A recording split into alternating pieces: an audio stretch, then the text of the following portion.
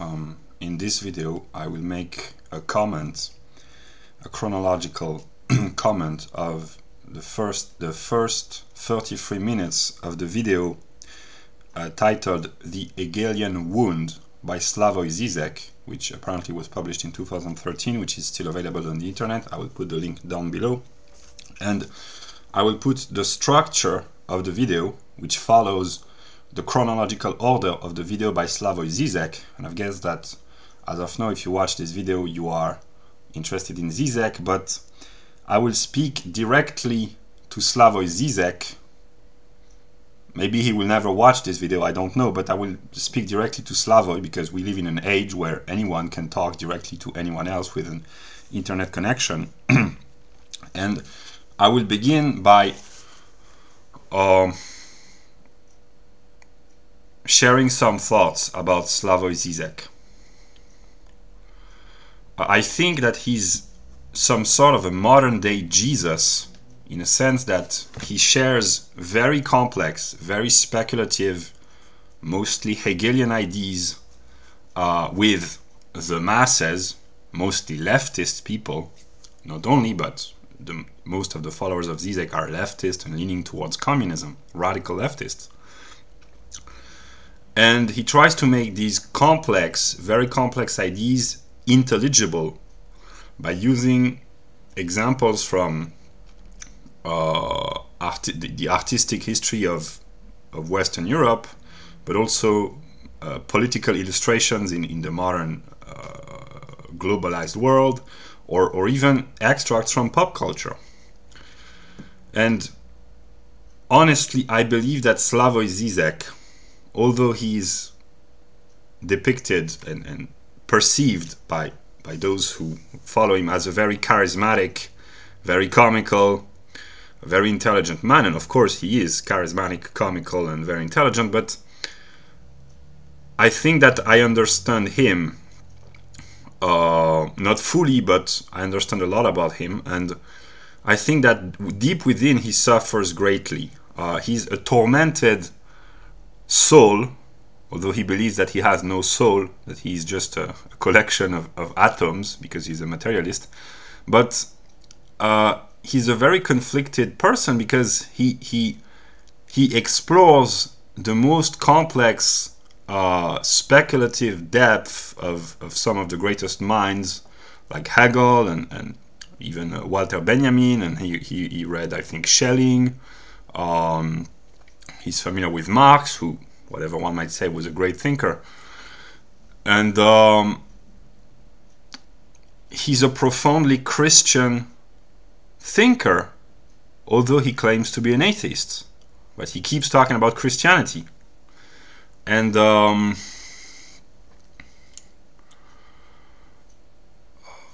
I just had a thought about the entity that we call God before commenting the video, and I said to myself that it is a possibility that God, as an infinite thinking entity, might suffer from an excess of intelligence, and that God tends to overcomplicate thinking, and that God suffers from his own complexity. And I believe that Slavoj Zizek is made in the image of God, like every human, but maybe he's more divine than others because he suffers from over complexification of thinking, and he's a profoundly speculative man, as Hegel would say, but he doesn't understand speculative thinking yet because he hasn't had any direct, intimate connection with the divine, but he comes close to the experience, I guess. And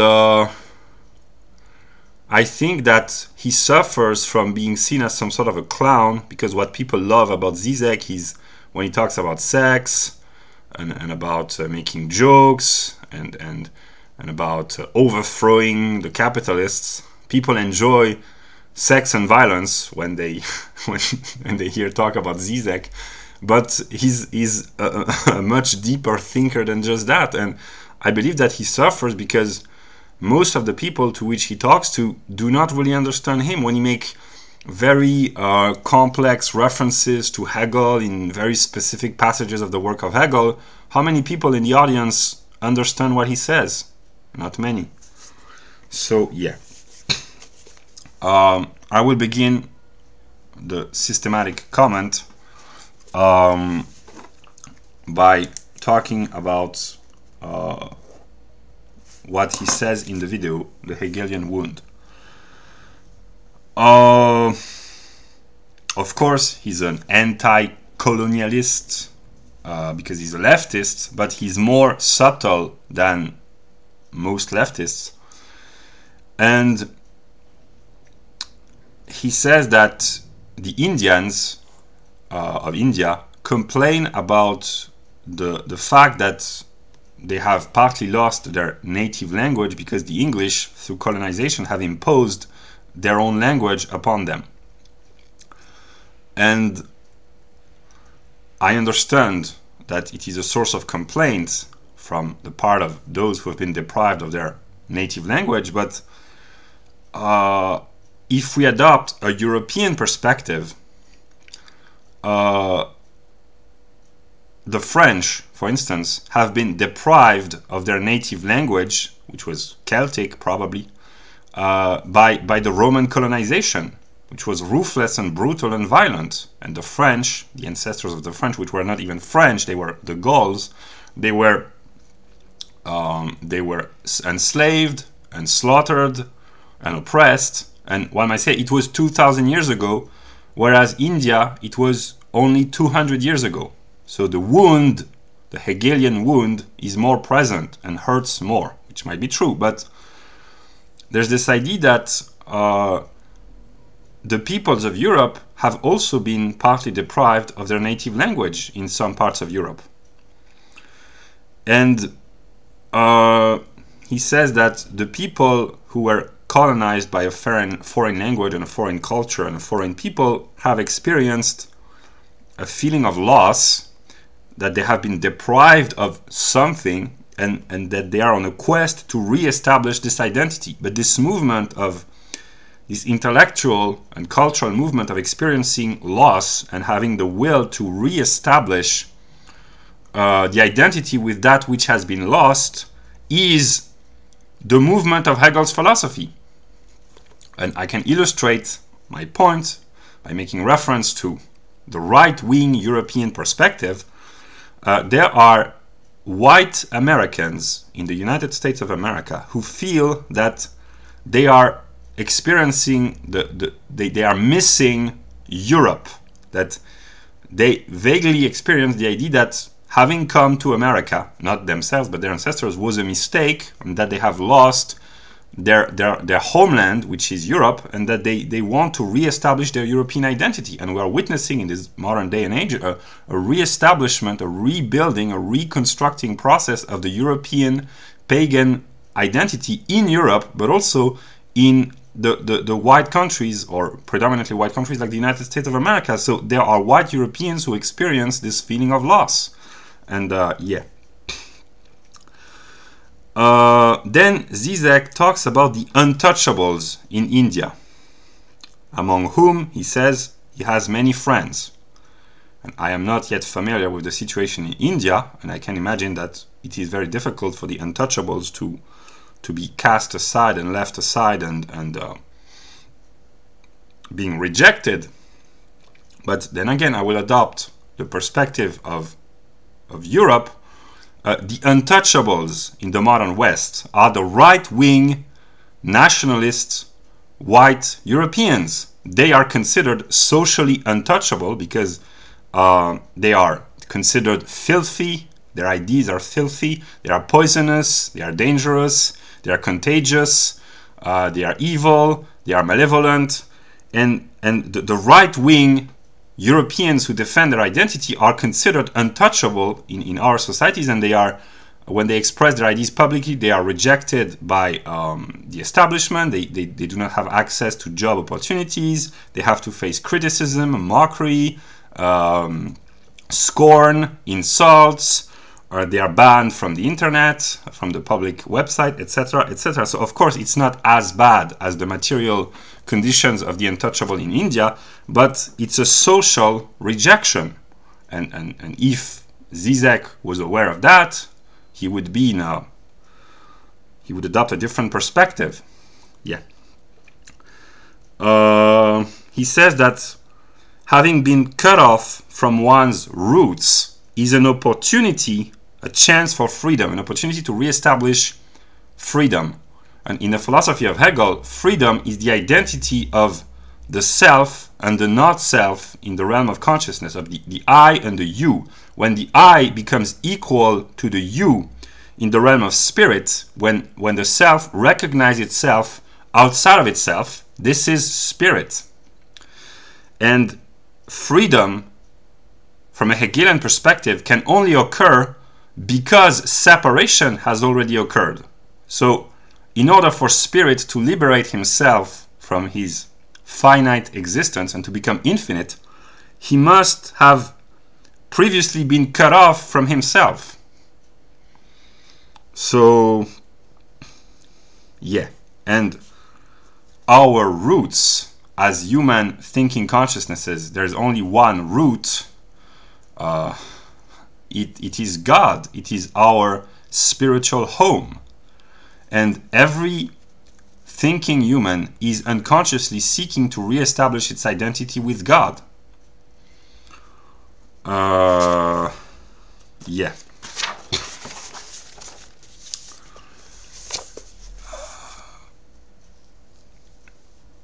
He says that the kind of arrogant white conservatives or leftists, he doesn't precise who he's talking about, says that they think in their Western perspective that oh, the poor in India, they are much wiser than we imperialist Western civilization.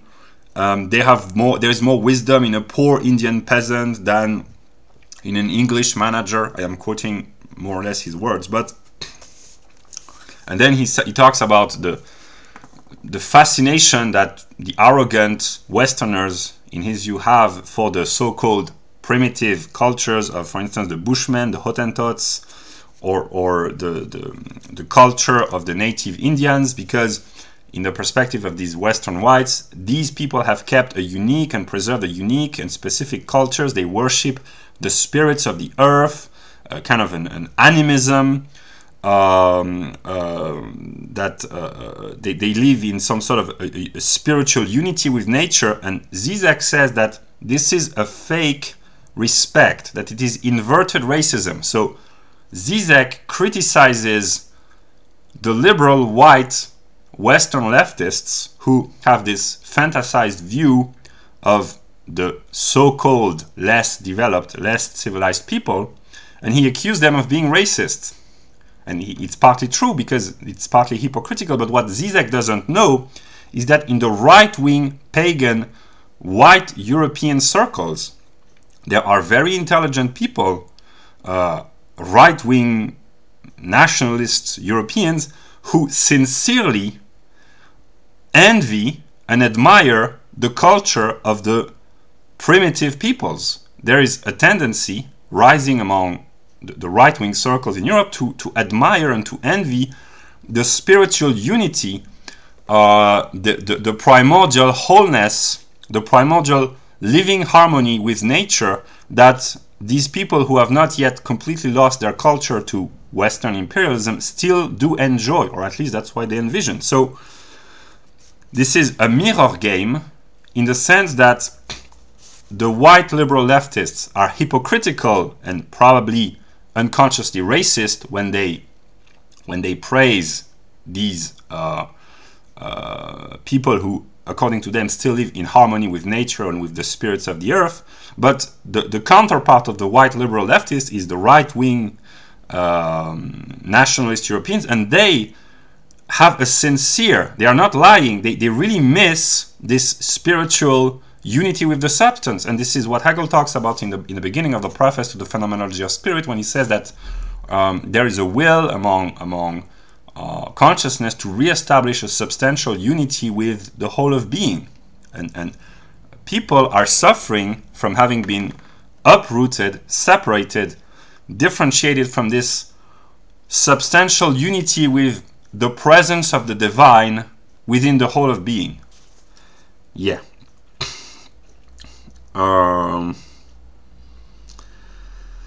Then he develops a very profound, very speculative idea. He says that in the case of these Indians who complain about colonization, and they have good reasons to complain, but he says that they dream to get back to a situation prior to the colonization of the English, before the colonization. But according to Zizek, what they want to return to has nothing to do with pre-colonial India. That this pre-colonial India was, according to him, neither good nor bad. It was a heterogeneous mess. And I will put a link to a song by Eminem when he talks about a Rubik's, a beautiful mess. It can help enlighten the perspective. And he says what we are returning to, in the view of this anti-colonial activist, what we are returning to is something which emerges from this very return. It appears that we are returning to something, but we are creating this something through the very return to it. And this is the formal movement that in some other of his videos, Zizek says that we must return to Hegel. But Zizek suffers from the same delusion than the delusion that he blames on these anti-colonialist Indian activists, that he believes that we are returning to Hegel. But the Hegel to which Zizek wants to return to is a new Hegel, which will emerge from the process of returning to Hegel. And this is what I call cultural Hegelianism. It is a return to Hegel. But we will not find good old Hegel by returning to Hegel. We will find a new Hegel. And we will discover that this new Hegel was good old Hegel. That's very speculative. It appears that we are returning to Hegel after having fallen, in the view of Zizek, from Hegel to Marx. It was the fall, and now we have to return to the Garden of Eden, which is the writings of good old Hegel. But we are creating Hegel by returning to Hegel. This is a very speculative idea, and I'm not sure that many people at this moment can understand. And I will put a link to an extract from the TV show Lost, a famous scene where Jack and Kate meet, and Jack says to Kate, we must go back, basically. He's kind of desperate. He wants to go back. He wants to lose himself in Hegel, maybe. I don't know. Then he says that Hegel makes a wonderful point, and credit must be given to Hegel. Hegel often makes wonderful points, not always, but even when Hegel is wrong, I guess he's right. He says that the work of art that he mentions, the Argos statue, is a statue on which every surface is an eye staring back at you. And there's a play on word in the English language. And if I have to make a connection with what Zizek says at the beginning of the video, I am not a native speaker of English. So England is the language of the empire, so to speak. And so does Zizek. So I speak English because the English dominate the world culturally and politically and economically. The English, I mean the Anglo-Saxon countries. And so he said every surface of the statue is an eye, but the eye can be the eye through which I see and the I which is the self, like I am. It can be both. And the world is the mirror of God, and every I, every self, is a self which stares back at God, and through which God can contemplate himself, and through which the self can contemplate God. This is the philosophy of Hegel, this reciprocal looking at one another and trying to recognize one another as being modes of the one infinite substance, to talk like Spinoza. This is Hegel's philosophy. Then he says, there's Hegel's famous saying that it's not, that's Zizek talking. Zizek says, this is not the usual stupidity that spirit plays a game with itself. So Zizek says that this is stupid to believe that Hegel's philosophy consists in saying that spirit plays a game with itself. But this is exactly what Hegel says. I don't know what Zizek understands when he reads Hegel, because he's a very intelligent man, so I don't understand how he can not understand. He says, you alienate yourself, then you reappropriate your otherness. He says that you have to recognize in the wound itself the solution. The wound of God and of humans and of every thinking consciousness is the negative, because the negative is the cause of all suffering. So maybe the negative is the solution to its own suffering, which means in this Zizekian perspective that to negate the negative is the way to achieve the positive. But Hegel already knew this.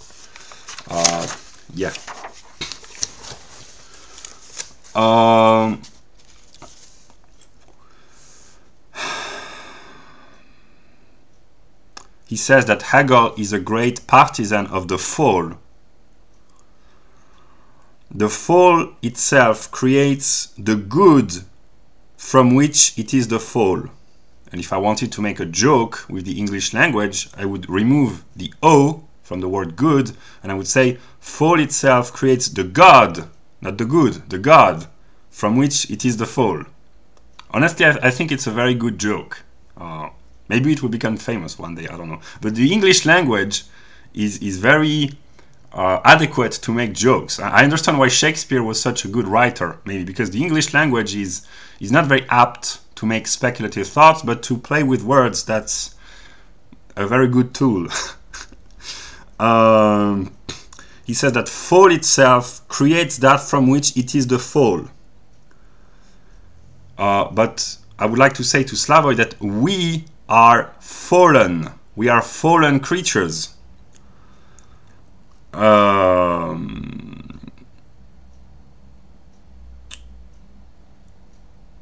And by saying that the fall was, what's the word that I could use, that an opportunity, Hegel is kind of an anti-Christian thinker because he defends the idea of the fall. But Hegel is also a very Christian thinker. And Hegel is the thinker which says that something and its opposite are one in the mind of the speculative thinker. So, yeah.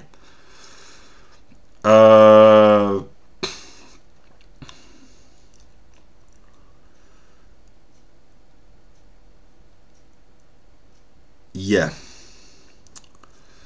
And he says that you first lose a thing, and through its loss, the thing emerges from you, and then you can try to regain it.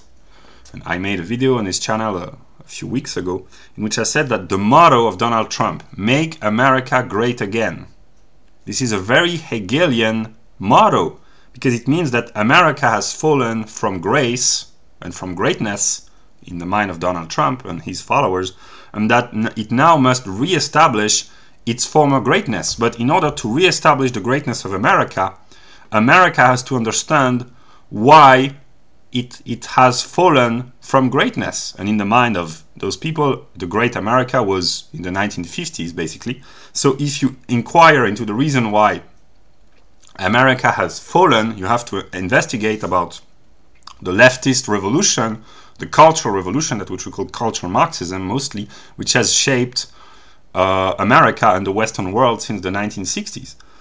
And the real meaning of this motto is make Hegel great again. And Zizek has understood. When he says we must return to Hegel, Zizek could make a video in saying, let us make Hegel great again. But the real meaning is God, let us make God great again, or God has to make himself great again. And it is only through the consciousness of the loss, from the separation, from the alienation, the loss of the primordial unity, which maybe did never exist. Even maybe it's a delusion, but it's a delusion which creates movement and the will to re-establish this delusional primordial unity. And the will to go back is that which drives the movement forward. And Hegel knew this. It's at the very beginning of the science of logic. He says that every step forward is a regression towards the beginning. So to move forward or to move backward is the same thing. That's why in the mind of the right-wingers, to be a reactionary is to be a progressive, and in the mind of also the right-winger, to be a progressive means to be a reactionary. So, yeah. And then he talks about the Kabbalah by Isaac Luria, saying that the world is some sort of a broken vessel, and that God is or was, I don't know, this infinite, formless being, I guess, without purpose, and that this infinite, formless, purposeless being, I guess, wants, for lack of a better word, to fill the nothing, which is this being, with something. So by talking about the Kabbalah, Zizek is recreating the beginning of Hegel's science of logic. So, yeah.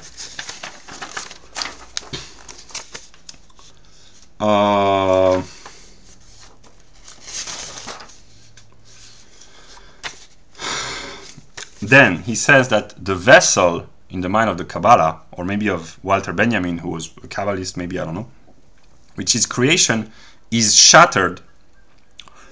And we humans should help God through a spiritual exercise to try to reshape or reform or rebuild or repair the shattered, broken creation.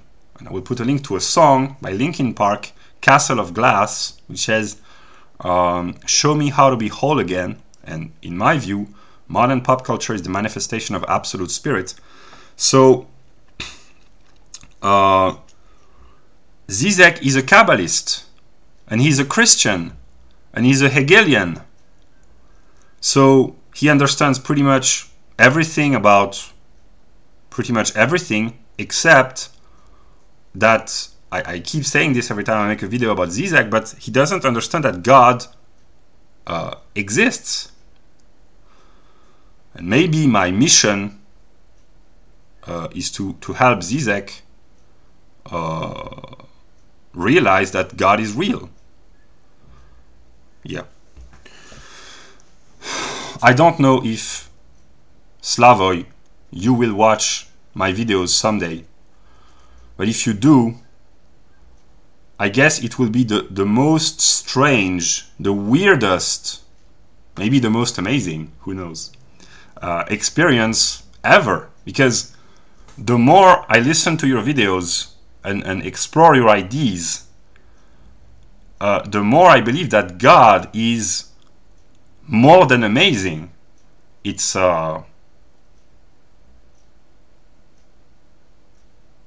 I am left speechless. And I don't know who created you, Slavoj. I don't know if it's Hegel or God. But whoever created you was pretty brilliant, because, truth be told, you are a pretty brilliant image of God, I must admit. Yeah. And then you talk, or he talks about the problem of translation in the view of Walter Benjamin with the opposition of the original word, the original work or word, the original book, which is, according to him, the real thing, and then the translation whose purpose is to try to recapture the spirit of the original. But in the view of Walter Benjamin, explained by Zizek, both the original and the translation are fragments of the same totality. And the relationship between the original word and a translated word or work is still a mystery to me, but I am starting to understand that in order to understand Hegel, one has to read Hegel in German. And the Muslims know that in order to understand the Quran, one has to read the Quran in Arab. And the German philosophers probably all knew that in order to understand the Greek philosophers, one had to read them in Greek. But precisely, Zizek tells us that this idea that the original must be distinguished from the translation, it's probably what Hegel would call a distinction of der Verstand, which is abstract, one-sided thinking, and that one cannot be thought of without the other, so that speculative thinking consists in grasping the unity of both. Probably Hegel would say something like that. And yeah, so there's this idea that the original is a fragment. And this is the classical Hegelian triadic movement: abstract, negation, concrete. The original, in the view of Walter Benjamin and Zizek, the original would be the abstract moment. It would lack completeness, so it needs its own negation, which is the translation. To translate is to negate, but to negate the abstraction from which we begin with. And the truth is neither the abstract nor the negation, but the unity of both, which is what Hegel calls concrete, which is the truth. So maybe in order to understand a book, one needs to read its translation.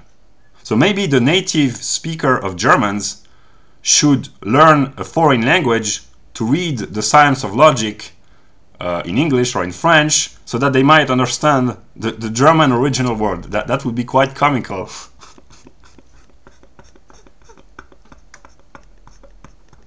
I'm sorry. Yeah. So